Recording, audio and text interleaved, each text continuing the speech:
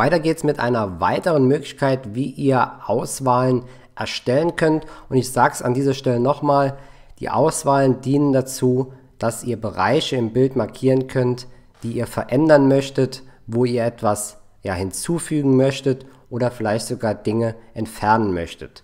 Egal auf welcher Ebene ihr seid, die Ebene, die ihr markiert und dort, wo die Auswahl eben vorhanden ist, da findet die Änderung statt.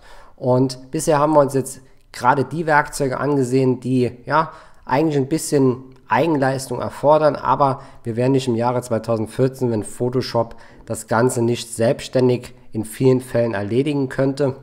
Und das bietet so viel Komfort, es geht verdammt schnell und man kann sich dann wirklich auf die restliche Bearbeitung seiner Bilder konzentrieren und muss sich nicht an Auswahlen aufhalten.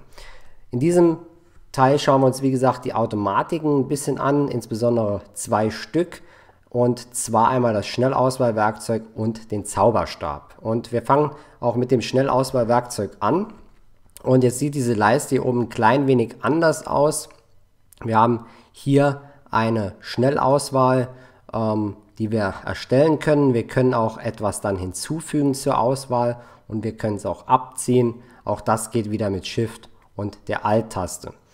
Außerdem können wir hier jetzt einen Pinsel einstellen, denn ihr seht es auch schon am Symbol dieses Werkzeuges, wir malen quasi die Auswahl ins Bild rein und malen im Grunde nicht einen Strich, wie wir es bis jetzt gemacht haben, sondern wir malen mit einer gewissen Größe.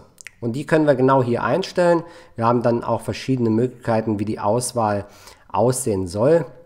Einmal die Größe, wir können die Härte des Pinsels einstellen, also ob die Kante hart sein soll oder ob es eher so ein weicher Verlauf zur Kante hin werden soll. Und wir können natürlich auch hier einen Abstand festlegen, in dem hier letztendlich gemalt wird. So, und das Ganze, ich male hier mit einem Zeichenstift bzw.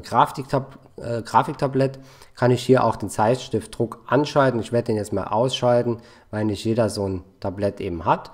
Und ihr seht jetzt, das hier ist jetzt meine Größe, das wäre mir jetzt ein bisschen zu klein. Ich werde das mal ein bisschen erhöhen und möchte jetzt eben hier etwas auswählen.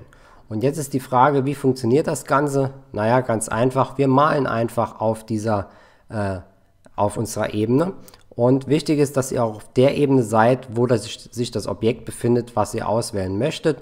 Und ihr seht, ich male jetzt einfach mal hier dran, habe jetzt hier das Ohr ausgewählt, kann jetzt hier, indem ich vorbeifahre, einfach das alles ausmalen, was ich markiert haben möchte. Und ihr seht, Photoshop aktualisiert hier die Auswahl schon während dem Auswählen immer wieder springen diese laufenden Ameisen weg. Und ihr seht, ich habe jetzt in Windeseile den kompletten Körper quasi ausgewählt, ohne hier wirklich mir Gedanken machen zu müssen, wo hier die Kanten sind und wo ich hier genau malen muss.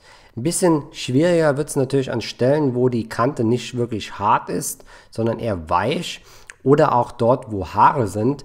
Denn ihr seht schon, ich kann hier nicht jedes einzelne Haar erfassen, aber ich kann schon mal grob hier meine Auswahl so anlegen, dass alle Haare mit drin sind. Und nach wie vor kann ich hier auch mit der Alt-Taste das Ganze zum Minuszeichen machen und auch wieder was abziehen.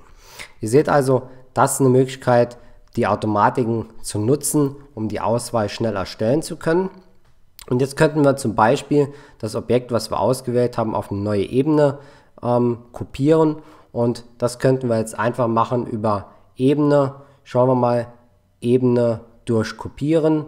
Und ihr seht schon, wir bekommen eine Ebene.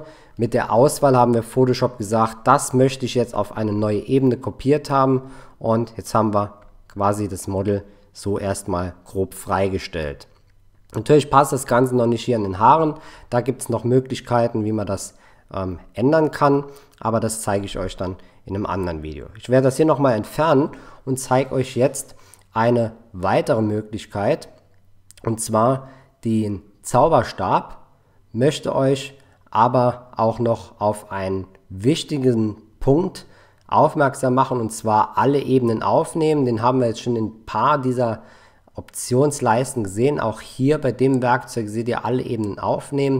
Und das bedeutet dann, Ich habe ja eben gesagt, wir müssen dann auf der Ebene sein, wo sich das Objekt befindet. Wenn ihr diesen Haken setzt, schaut ja, Photoshop alle Ebenen durch und wird dann dort eben die Markierung bzw. die Auswahl erstellen. Aber ich habe das in der Regel immer aus. Ich befinde mich immer auf der Ebene, wo auch das auszuwählende Objekt ist. Da weiß ich auch genau, was gleich passiert. Automatisch verbessern heißt, dass wir hier einfach direkt eine automatische Verbesserung von Photoshop vorgenommen bekommen, dass das sich eben hier direkt immer schön so anpasst. So, jetzt gehen wir aber wirklich zurück zu diesem Zauberstab, denn der hat es wirklich in sich. Wir können hier auch wieder die typischen Dinge auswählen mit Plus, Minus und Schnitt. Und wir haben einen Aufnahmebereich, der verschiedene Durchschnittsgrößen angibt. Ich habe den meistens auf einem Pixel stehen und das besagt einfach, dass Photoshop genau an der Stelle schaut, wo ich klicke, was dort für einen Farbwert, für einen Helligkeitswert herrscht und vergleicht das dann mit einer Toleranz von 16, die könnt ihr hochschrauben, bis eben 255. Das sind dann verschiedene Helligkeitsinformationen. Vergleicht die mit diesem Toleranzwert und wählt dementsprechend dann das Ganze aus. Und ich klicke einfach hier rein und ihr seht, das Ganze wird schon direkt hier dran gefügt, weil die Farbwerte hier relativ gleich waren. Und ich werde das mal auflösen, werde mal die Toleranz auf 1 setzen. Geben wir mal hier 1 ein. Und ich klicke jetzt einmal und ihr seht, dann funktioniert das Ganze schon nicht mehr so gut. Ich kann auch hier die Shift-Taste gedrückt halten und das hinzufügen. Und ihr seht, da entsteht ein riesen Gekrissel, einfach weil die Toleranz nicht ausreicht. Also hier ein Wert von 20 ungefähr war eigentlich gut. Und ihr seht, das ist eine perfekte Auswahl. Ich mache nochmal Shift, klicke hier unten, nochmal perfekt ausgewählt auf der Seite. Hier ist es ein bisschen problematischer wegen den Haaren, das ist aber nicht schlimm. Und auch so hätte ich jetzt die beiden Bereiche hier außenrum angewendet, beziehungsweise ausgewählt. Aber eigentlich wollte ich ja mein Model auswählen. In dem Fall war es aber jetzt viel einfacher, diesen Bereich außerhalb auszuwählen, weil die Farben sehr gleichmäßig sind. Und jetzt gehen wir einfach und drehen unsere Auswahl um. Das machen wir über Auswahl, Auswahl umkehren. Und ihr seht, hier haben wir jetzt genauso unser Model jetzt ausgewählt. Eine Sache habe ich euch bis jetzt verschwiegen und das ist die Tatsache, dass ihr diese ganzen Auswahlen und diese ganzen Werkzeuge immer mit Presets belegen könnt. Ich gehe nochmal hier zurück zum Auswahlrechteck und zeige euch das mal anhand dieses Beispiels hier. Diese ganzen Einstellungen, die ihr hier anwenden könnt, zum Beispiel, dass wir ein Seitenverhältnis von 2:1 möchten und eine 20 Pixel starke weiche Kante. Ich schiebe Photoshop noch mal ein bisschen nach oben. Das sind Werte, die wir vielleicht ab und zu wieder brauchen können. Und deshalb können wir uns diese Werte, diese Einstellung für genau dieses Werkzeug jetzt abspeichern. Und das habe ich euch ja am Anfang schon gezeigt. Hier gibt es ein Vorgabenfenster und hier können wir jetzt auf Neu klicken. Wir nennen das Ganze Tutorial, so wie wir es die ganze Zeit gemacht haben. Ich klicke OK. Und werde jetzt mal einfach diese Werte hier noch mal ein bisschen verstellen. Ihr seht auch, ich muss nicht hier reinklicken und einen Wert eingeben. Ihr könnt überall über diese Worte fahren und bekommt dann diese Auswahl, dieser Mauszeiger und könnt dann einfach ziehen nach rechts und links und könnt diesen Wert dadurch verändern. Ich gehe jetzt mal ganz woanders hin, klicke nochmal hier hin und wähle mir mein Tutorial aus und ihr seht, die Werkzeugeinstellungen werden dann automatisch hierhin gesetzt und so funktioniert das bei vielen der Werkzeuge, dass ihr euch da immer wiederkehrende Einstellungen eben abspeichern könnt.